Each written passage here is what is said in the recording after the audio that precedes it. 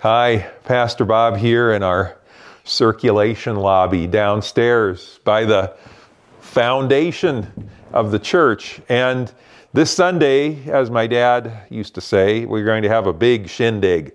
It is one of our foundational days in the Lutheran Church. It's Reformation Sunday. Wear red. Celebrate Reformation. We mark that day when Martin Luther kicked off the Reformation of the Church by posting his 95 theses. Be careful with that word. Theses, T-H. Theological statements about the abuse of repentance in the church. Posted them on the chapel door at Castle Church in Wittenberg, Germany on the 31st of October, 1517. Now, there's much that we could say about all of that.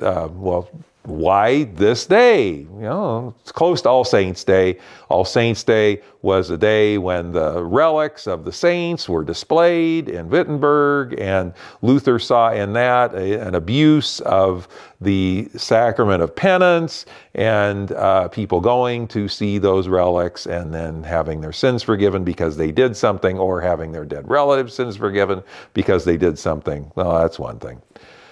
Well, and we could talk about how Luther, little monk Luther, really didn't know what he was getting into, going up against the triumvirate juggernaut of his time, church, state, the Fugger family, the bankers of Berlin, Germany, this unholy triangle that controlled everything in that place and time. And here's little Luther pounding his theses into the door, theses, T-H, and sets off a whole conflagration. Okay, well, we could talk about that. But I think better use of our time this Sunday would be to ask the question for us now, very applicable, why Lutheran? Why now? What difference does being a Lutheran make? And in these days of shrinking influence of faith, what does the Lutheran voice have to say to the world? Well, one little word, like that word in A Mighty Fortress, one little word shall fell him. We will sing when we sing the Lutheran National Anthem, right? One little word, grace. It's a word that historically has carried a lot of weight in this church. Indeed, one of my former bishops over the other side of the Cascades, he has a license plate, personalized plate on his car. It says, Grace X3. Grace, grace, grace. He always used that as an answer to most every question. What's it all about?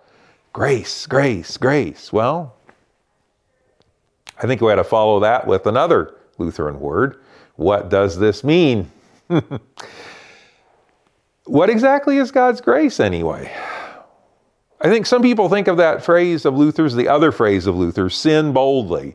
I think there's even a beer out called Sin Boldly. When they think of God's grace, they think of that word. That's not what Luther said simply about grace.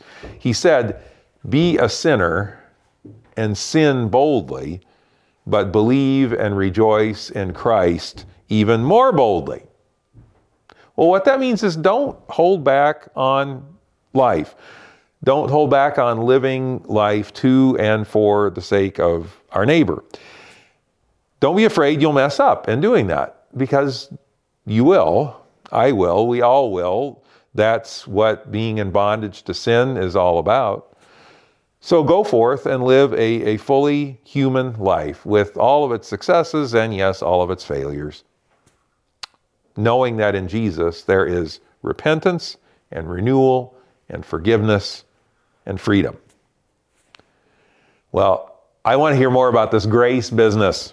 And so we shall this Sunday, this Reformation Sunday at Emmanuel Lutheran. 8:30 at Augustana, 10 o'clock at Emmanuel. We will bid farewell and Godspeed to Stephanie, our choir director, at the end of 10 a.m. worship. And then we'll take part in our annual Oktoberfest celebration. You may hear some of the sounds of that preparation going on even now as I'm visiting with you. So I'm looking forward to worshiping and partying with you this Sunday. Jawohl. So come and worship and enjoy and wear red for Reformation.